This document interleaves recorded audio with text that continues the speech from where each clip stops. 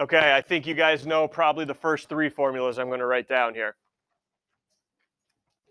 Distance, midpoint, slope.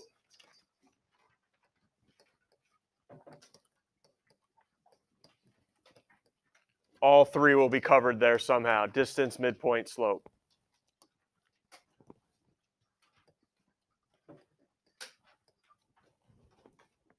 Not given to you. They won't be on the formula sheet. That is on you on Tuesday. And the fourth one I thought about that you might want to know, throw on an index card, 180 times n minus 2. What is that for, kids? The sum of all the interior angles of any polygon. Okay, add up, and what's the n value? Number of sides the polygon has, yes. Okay, so that's all the interior angles added up. Can you think of any others? I could not. I could not, other than those four. If you do, let me know during the course of today. All right, what do you got to know the properties of? I'm not going to waste your time. Ready? Oh, parallelogram, definitely.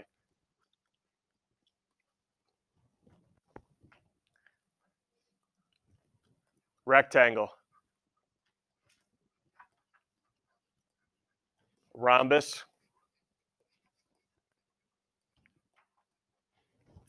And ready for this one? Kite. I am not writing it down to make your life difficult. It's on there. All right, it's on there. Okay. Notice what I'm not putting up there. What am I not putting up there?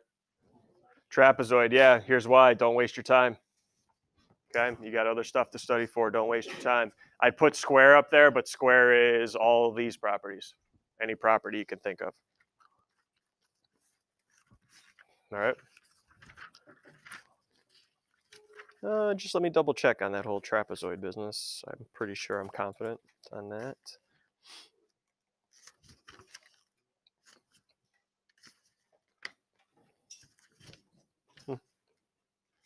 I don't see any traps on here, so there you go. You're good. Special vocab. Here's what I mean. Remember these terms? Circumcenter. In-center. Anybody remember another one? Centroid, yep. There was a fourth one. Orthocenter, but I'm not writing it down.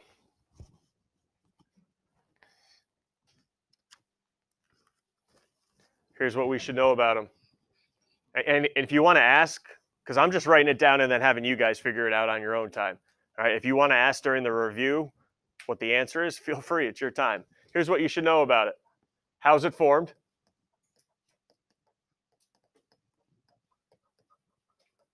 And what's the special fact about it? All three have a special fact associated with them. All right, how's it formed? What's the special fact? That's what you should know. Definitely know. Go in knowing. All right. And that's really what I had there. All right, just wanted to give you a little heads up on some stuff. I will, wherever you want to go here, topic-wise, if there's a certain question in your review you want to go over here.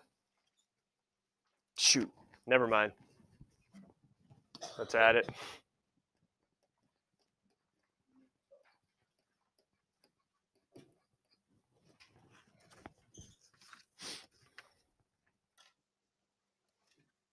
Notice I didn't put isosceles trapezoid. What's the only property of a trapezoid? One pair of opposite sides parallel. Done. Okay. All right. Nika, you're up. What do you got for me? Okay. Let's on a graph, because I won't have you prove a rectangle statement's reasons. So we're on a graph. Yes. Can you just prove the four right angles yes. Without proving it a parallel? Correct. Okay. That's the only way, though, okay. to show it's a rectangle without saying a parallelogram. All right. Okay, so let me just go over Let me go over that right now. So the question was, I have you graph a figure. It says prove a rectangle. There are 3 ways you can do it. One way is prove 4 right angles. Okay, you can prove 4 right angles. The other 2 ways, though, you need to show it's a parallelogram with a little extra.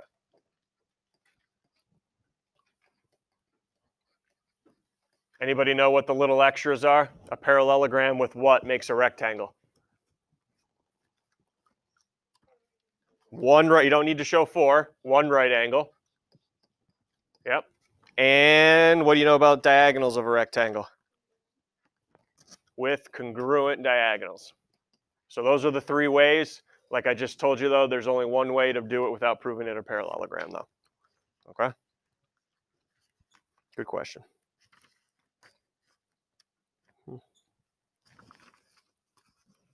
Hi, Claudia. What's up?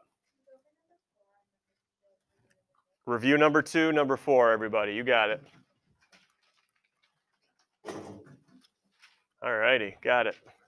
Let's cut and paste this sucker. Again, everybody, review number 2, number 4. Everyone got calculators ready to roll if you need it. Some of you may have done these already, which is great, but if you haven't, get some calculators going.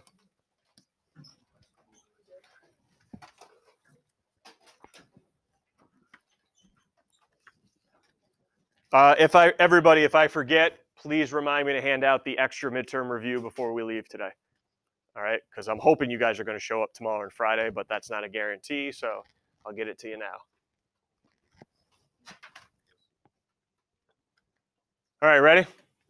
Right triangle, angle B, 34 degrees right here, 34.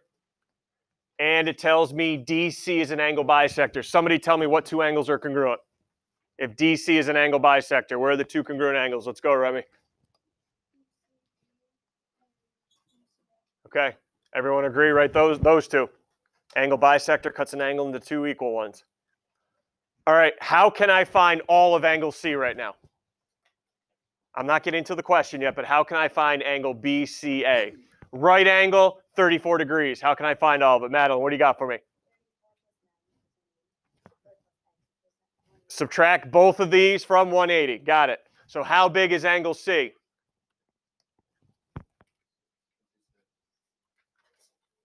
How much? 56, okay. I don't have my calculator on me. 56 degrees, and then what do I have to do now?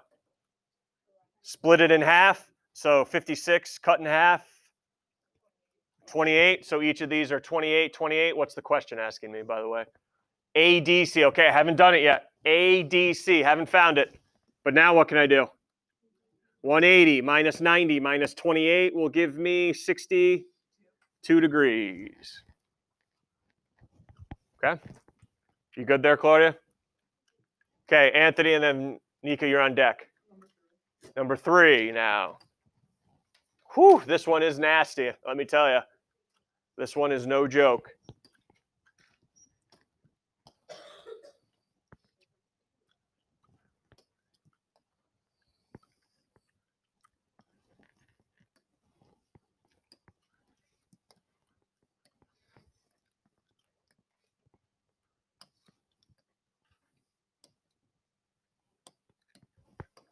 All right, AD is congruent to BD. Is different colors here. There we go. Congruent to DC. All right, I don't want to read any of the problem now. If these 3 are congruent, does anybody know what I could call point D? A vocabulary term to call point D. A point that is equidistant from the sides of a triangle.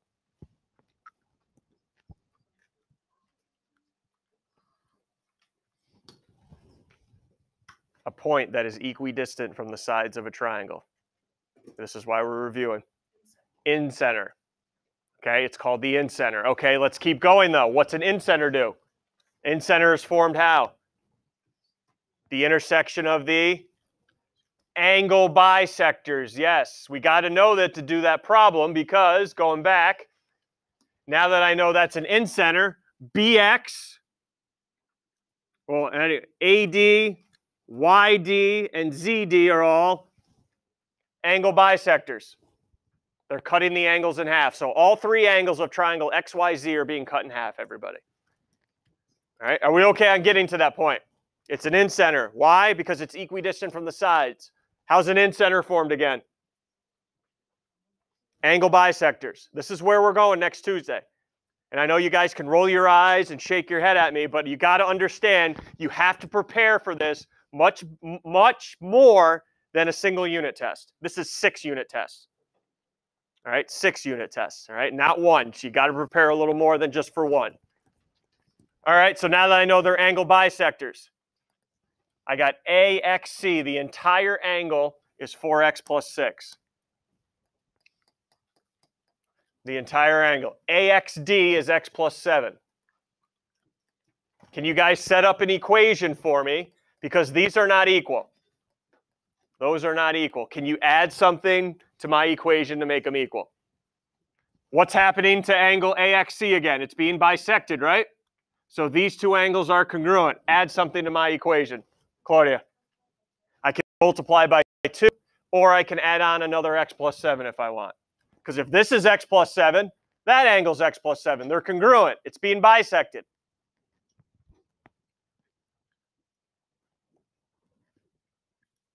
All right, going now, 2x plus 14 equals 4x plus 7.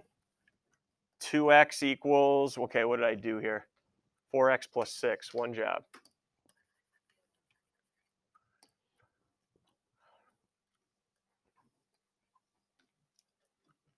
Equals 8, x equals 4. All right, here's where I'm going to get fired up again too.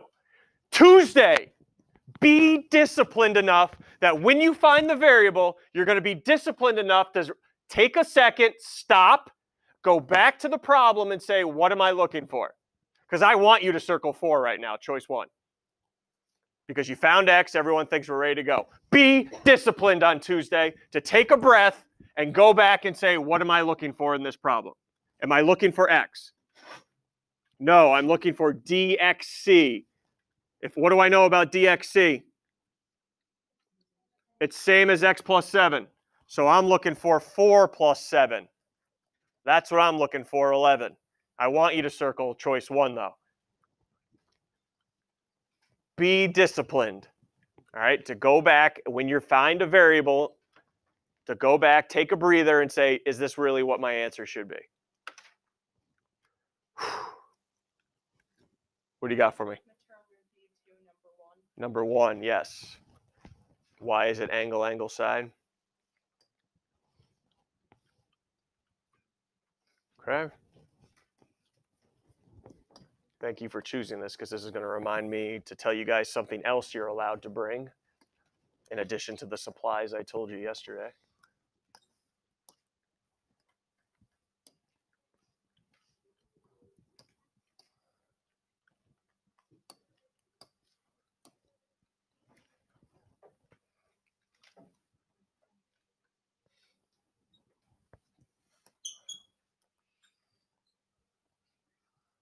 You can bring those if you want. Highlighters, colored pencils, markers. Okay, in addition, that's not, I'm not requiring that. That is optional if you want. If you use them during the course of the year, you want to keep using them, that's fine. You can bring them to the midterm and use them. All right, see they're two overlapping ones, right? All right, so they tell me that these lines are parallel to each other, both sets of lines.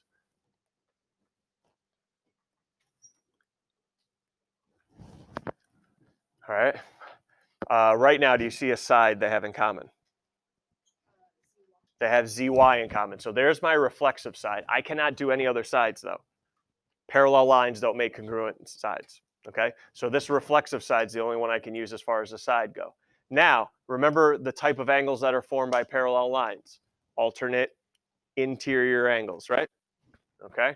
So now, do I have the right triangles? WZY? I don't. No one's going to tell me that? I don't even have the right triangles there, Nika. We're going to tell me that? Try this again. And it's the top one here. WXY. There we go. All right. All right, now tell me the side they have in common. WX. Oh, it's WY. WY, all right. All right, there's the side in common. All right, let's start with these two lines being parallel. Everyone remembers alternate interior angles? Ready? Watch the ones I mark. Everyone see this angle? That's in my blue one. And this one that's in my yellow one. Everyone agrees those are alternate interior. All right, it also told me the other sides were parallel. So now you could say these alternate, let's see, where am I going to go? Yep, these right here. These two are alternate interior. And ready, if you cover up one of the triangles, I have this angle and I have this angle. You see how the reflexive side's in between them? So that's why I needed to pick angle, side angle. That's the only thing I had available to me. Okay.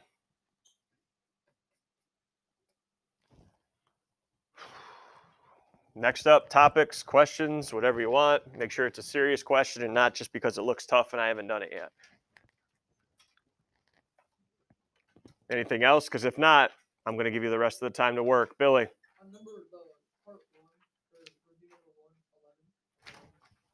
You were going to ask? You had one job, to remind me to start class that way, Maddie. Well, we're getting it done now, right? Did you figure it out or you still got a question on it? Okay.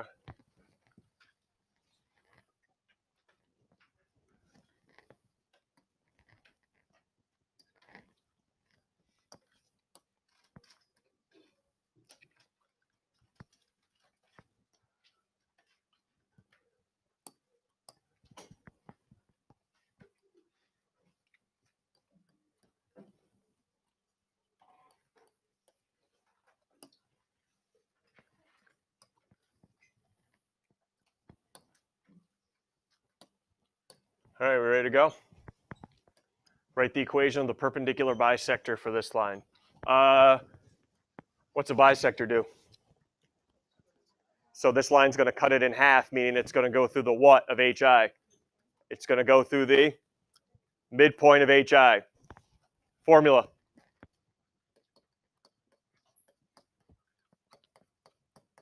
Midpoint of HI. Ready? Add your x's. 1 plus 9 divided by 2. Add your y's. 5 plus 1 divided by 2. Midpoint of HI. 5, 3. So it's going to go through 5, 3. What's perpendicular mean? It's going to form A. Okay, what do you know? If I have two lines that should be perpendicular, what should I know about their slopes? Okay, can anybody find the slope of HI for me? So go ahead if you haven't already. Up and over how many to get HI? Up and over how many for HI?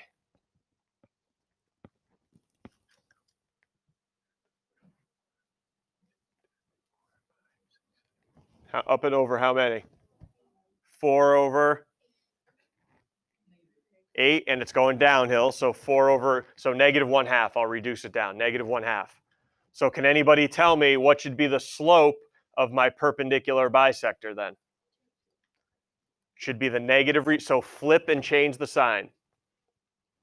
The slope of the bisector should be +2. So I need the equation of a line that's got a slope of 2 and goes through 5, 3. I'm glad you asked this, Billy, because here you go, everyone. There's a lot of writing equations of lines on this midterm. All right, a lot of writing equations of lines. You have your slope. What's the only value I need to write the equation? B, y-intercept, the B value. And you can get that by using y equals mx plus b. Help me fill it in now. What's a y coordinate this bisector is going to go through? Y coordinate. 3 equals, what's the slope of the bisector? 2. X coordinate it goes through? 5 plus b. Solve for b. 3 equals 10 plus b. Move the 10 over. What's the b value? Yep, -7. And now you just combine the two. The equation of the perpendicular bisector, y equals 2x minus 7. There is a lot of writing equations of lines on there. Okay, a lot. Good, Billy? Better, Matt? Okay.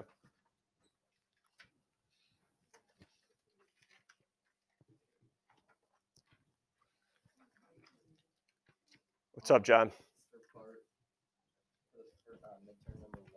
Yep.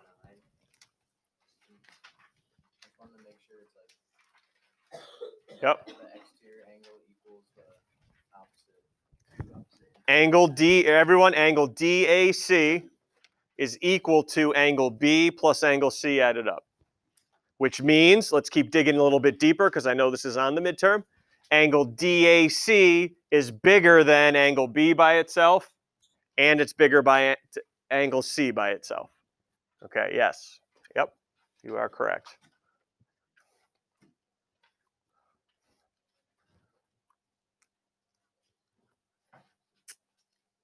Anything else here, or I could just let you guys work? That's fine too. Anything else before I let you go to work then? Okay, I'll let you go to work. While you're working, hey, listen up. I'm going to hand out the extra midterm review. Those answers are also on Aspen. Okay, the extra midterm review is also on Aspen. Okay, yes, I will allow you to work with other people, but you know the deal. It better be on math and nothing else. Keep the phones away. All right, get a Chromebook out to look up the answer key. All right, don't use your phones. And of course, call me over with